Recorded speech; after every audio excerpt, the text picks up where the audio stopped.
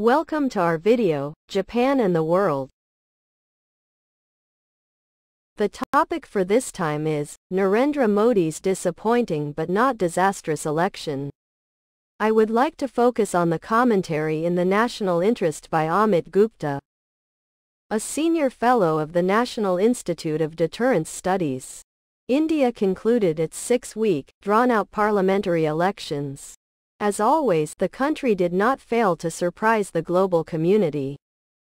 The conventional wisdom was that Prime Minister Narendra Modi would win in a landslide.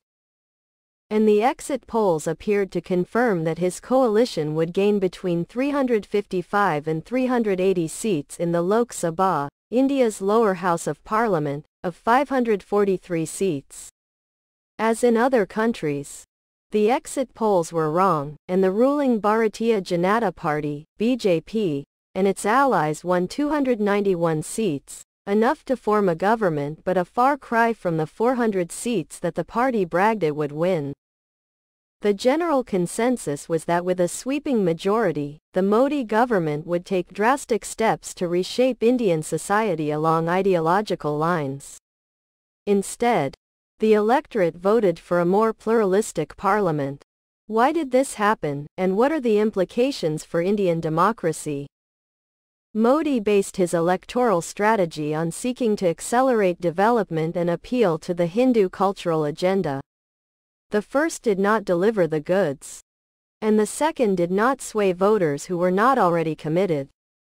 Instead, the appeal to Hinduism not only alienated the Muslim vote. In a country of over 200 million Muslims, it led minority voters to mobilize effectively against the ruling party.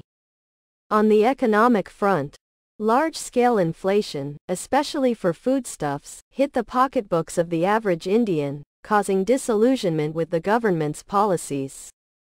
Further, the tendency to use the state to intimidate the opposition, the media, and think tanks did not resonate well with the general public or the intelligentsia and gave the opposition the incentive to organize and coordinate successfully. Yet, these factors do not fully explain the results. The BJP made inroads into the states where it was not expected to make an impact. Although some of this stems from the anti-incumbent tendency in Indian politics, what India has ended up with is the BJP as the largest party in parliament, with 140 seats more than its nearest rival. It will, therefore, form the next government in coalition with allied parties. In part, this is because the opposition, while tapping into the resentment against the BJP's policies, did not provide a clear agenda of its own. In the past, the opposition coalitions have won only to squabble and break up in government.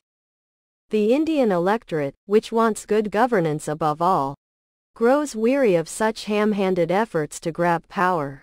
Further, the opposition wants to wean away parties from Modi's National Democratic Alliance, NDA, coalition to gain a majority and form its own government. Still, the Prime Minister's allies, for now, are standing firmly with the current government. They, too, know of the ineptness of the opposition to form and maintain governments. Does this mean, however, as some commentators are now suggesting, that Modi's power is on the wane? The answer is that it depends. If the BJP learns from its disappointing electoral performance, then it will focus on internal reform and strengthen its economic platform. Internal reform means tolerating an opposition and allowing it to provide healthy dissent. This would restore confidence in the Indian political system, both domestically and internationally. It also makes Modi look like a resilient and confident leader who can listen to criticism and learn from it. Reform also means toning down the Hindutva rhetoric, which has made both minorities and the average Indian uncomfortable with the majoritarian direction the republic is headed. The government banked heavily on lavish spending to build a temple in the city of Ayodhya, which is the birthplace of the god Ram. Movie stars, athletes, and a who's who of Indian celebrities attended the inauguration of the temple, which was built on a raised mosque. and the event was seen as significantly boosting the BJP's electoral chances as the defenders of Hinduism. Instead, the BJP candidate from Ayodhya lost the race for parliament. Religious appeals obviously have their limits, and they cannot smooth over pressing economic concerns. This is where, however, Modi can succeed if he is able to accelerate growth in an already hot economy. The government's emphasis has long been on building highways, airports, and other critical transportation infrastructure.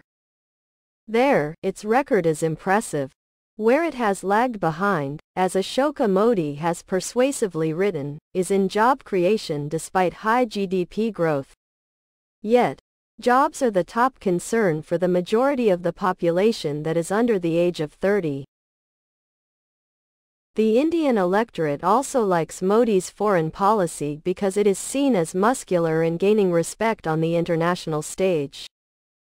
Indians approved of the 2019 decision to carry out a punitive strike on Pakistan following a terror attack in India that killed 40 military personnel. Modi blamed the attack on Islamabad.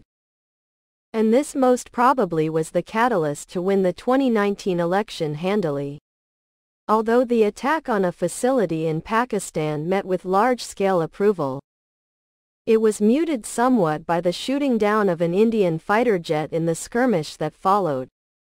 More worrying, perhaps, is the simmering border dispute with China.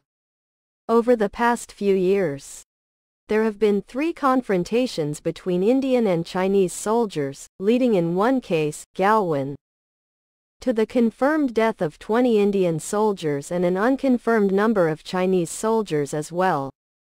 The Indian media and parts of the Indian military have been pushing for a more assertive policy towards China by displaying the country's military muscle. A full-blown war between the two countries would stymie Indian developmental efforts. If the conflict did not end in a manner that satisfied the Indian public, it would lead to large-scale protests against the Modi government. Modi, however, has been careful not to get into a war of words with the Chinese and has pursued a less provocative strategy. Instead, he has sought to quietly build up Indian infrastructure along the border so as to allow for the better deployment of Indian troops to counter Chinese incursions. He is also engaging in a general buildup of the Indian armed forces, but even this is limited by the Indian public's demand to prioritize development over defense. Those writing Modi's political obituary are premature. His party has the largest number of seats in parliament, and opportunistic members of the opposition are prone to switching sides for personal and political gain in India. He could, therefore, gain more members for his alliance. However, the key question is whether the Modi government can learn from its mistakes. If it does, the party can emerge stronger since it has the discipline and drive to function as a coherent and effective political unit. Modi would emerge as a leader who has the sagacity to learn and reform. If, however, the next term becomes a game of political tit for tat, then his coalition members may seek greener pastures. That's all. Narendra Modi's disappointing but not disastrous election.